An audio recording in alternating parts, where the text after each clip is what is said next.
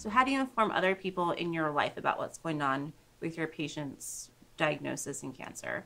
We think it's very important to engage your family in a discussion on what to discuss and how much to discuss with others within your social network, whether that be teachers, coaches, other parents, but also siblings and patients' friends. It's very important to determine who will know the information, how much information will they know. It's very important to provide more detailed information with caregivers or folks who will be helping you out on a day-to-day basis, but also to provide information that's brief enough to be able to provide others with information that might be important.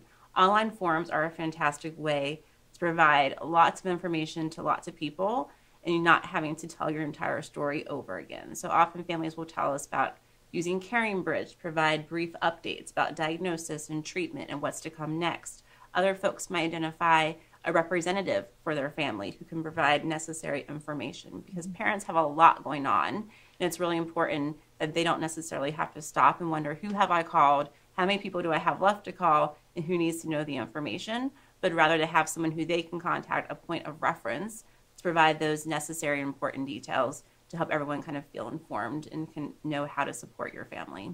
Yeah, you make a great point, and I think especially with siblings, letting the siblings know who knows what and who in their daily life has a sense of what's going on in the family, so that if they're at school, they know their teacher knows, or they know their school counselor knows. If they're at sports practice, they know that their coach knows. We know oftentimes with kids of different ages that questions and coping can kind of come at unexpected times. If people in their world and their daily life know what's going on, they can hopefully all step in to provide support.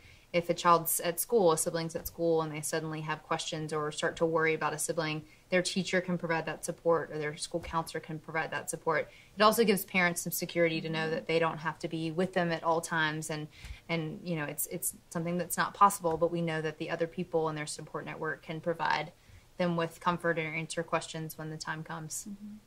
We know that with research and also from anecdotal evidence that siblings can also benefit from talking to people outside their social network, outside their family network. And Elizabeth and I are always available to see siblings to help them cope with their siblings' diagnosis and treatment.